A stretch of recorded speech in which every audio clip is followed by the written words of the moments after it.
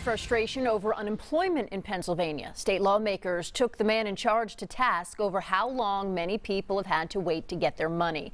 Channel 11's Mike Holden is live in Pittsburgh this morning. Mike, there was a joint hearing to talk about this, and it got heated. Catherine, we have heard from one person after the next that filing for unemployment has been a total nightmare, a disaster when it comes to trying to get in touch with someone over the phone, trying to get the website to actually load.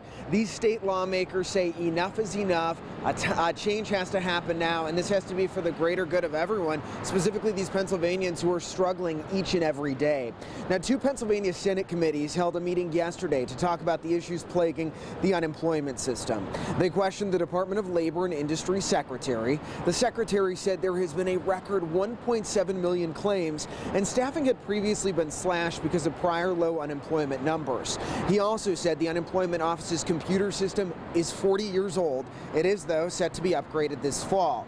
Now, at times this meeting was very heated and tense, with senators demanding an immediate fix.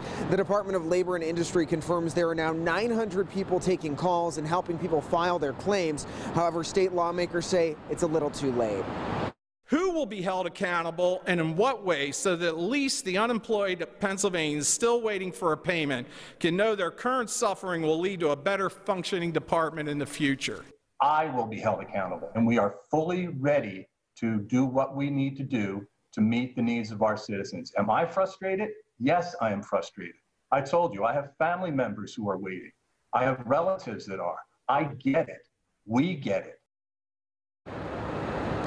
The Department of Labor and Industry Secretary says roughly 70% of the people who filed for unemployment have received their checks. However, we are still getting emails and Facebook messages from local folks who say that is not the case. So we're working to talk with them in the hours ahead. I'll bring you new updates for Channel 11 News at noon and 5 o'clock. And if you have any concerns on how to file or you need additional resources, just head over to wpxi.com.